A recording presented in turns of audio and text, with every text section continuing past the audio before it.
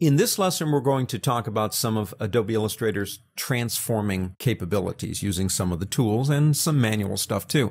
I will admit that a lot of the tools that began in Adobe Illustrator for the purpose of manipulation were not anywhere as near friendly and easy to use as they are today. It used to be really difficult to change anything, to be honest with you. What we're going to do is start with an object. We have to have something to manipulate, rotate, and scale. Pick up this tool right here. It's called the Ellipse tool.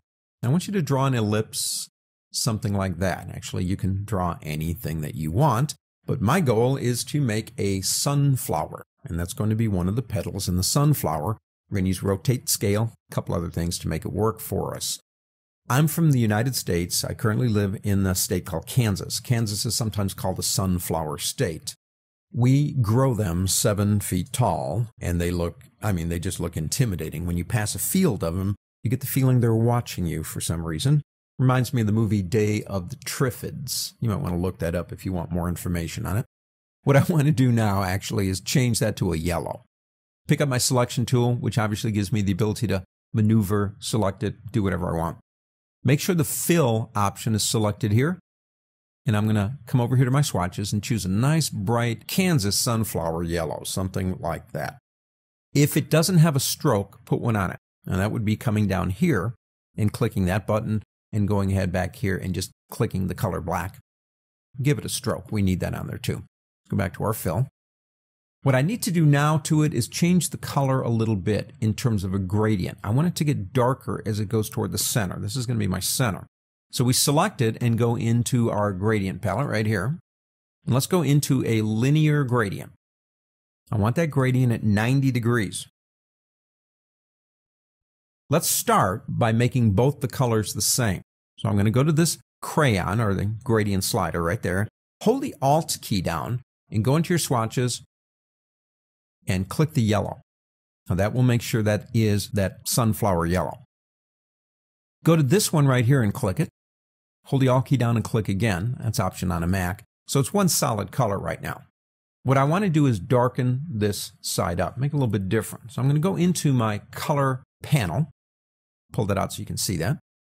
And here, if you don't see the RGB sliders, you want to go here and go RGB.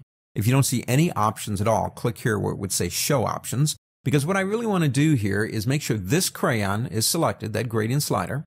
And I'm going to move this in. As you can see, it will begin darkening up that area. I want to make it a little bit darker. Now we can also do this. That's the center point for the mix between the bright yellow and the darker color I created. If you want a little bit more at the top, you can. So something like that.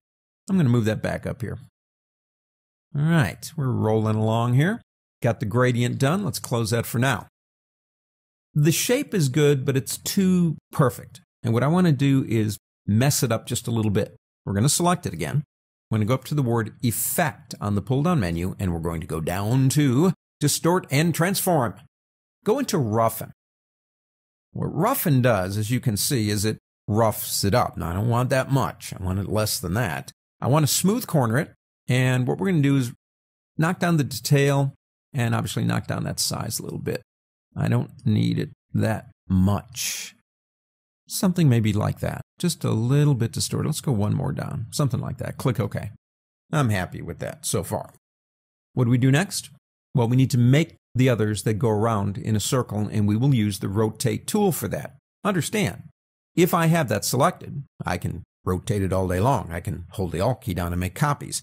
But in order for me to effectively make these petals in an efficient way, that's not the way I want to do it. We're going to use the Rotate tool right here.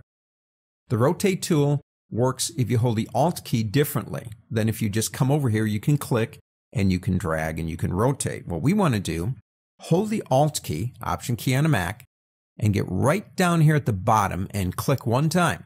Two things are going to happen. It's going to change the center point, which is what I want, and it's going to actually open up the Rotate dialog box. Now, what we want in here, and I did this before, that's why that number is there, we need a number that's divisible exactly by 360, and -15 is divisible into 360. And as you can see by the preview, it's doing a rotation around that center. It's exactly what I want. Click Copy, not OK. A feature in Illustrator that I really like is duplicate the last thing you did, and it is Control D. if I press Control D, don't do anything else, you can then begin making the rest of the petals, and it will indeed go around evenly. And we got that done. And that darker color toward the middle is making it look more like it's three-dimensional and sinking in. We need to put a circle in the middle. Let's do this. Pick up your ellipse tool again. Hold on the Alt key along with the Shift key, both. Now that's going to draw from center and keep it a perfect circle. Say something about like that, but we need to change the gradient. So we'll pick up our selection tool and make sure it's selected and go back into our gradient. In this case, we want a radial. And what I want on the outside is black.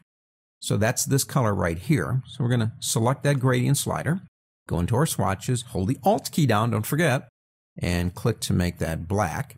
And then, of course, we can adjust where we want the two colors to meet. So that's not too bad. I kind of like that. What about scaling? The scaling process is going to involve changing some of the leaves just a little bit. What I want to do here is pick up a couple of these leaves by clicking and holding the Shift key down, right? And selecting a few more.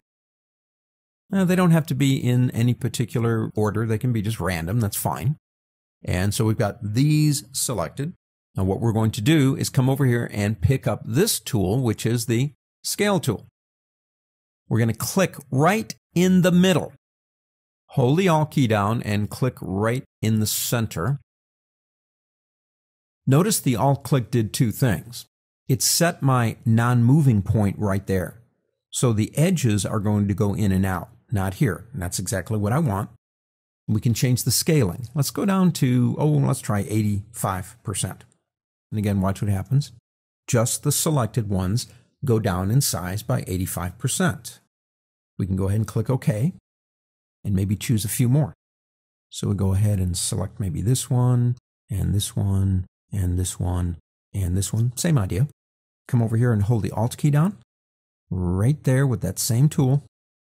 And we can do the same thing. Maybe we make these a little bit bigger.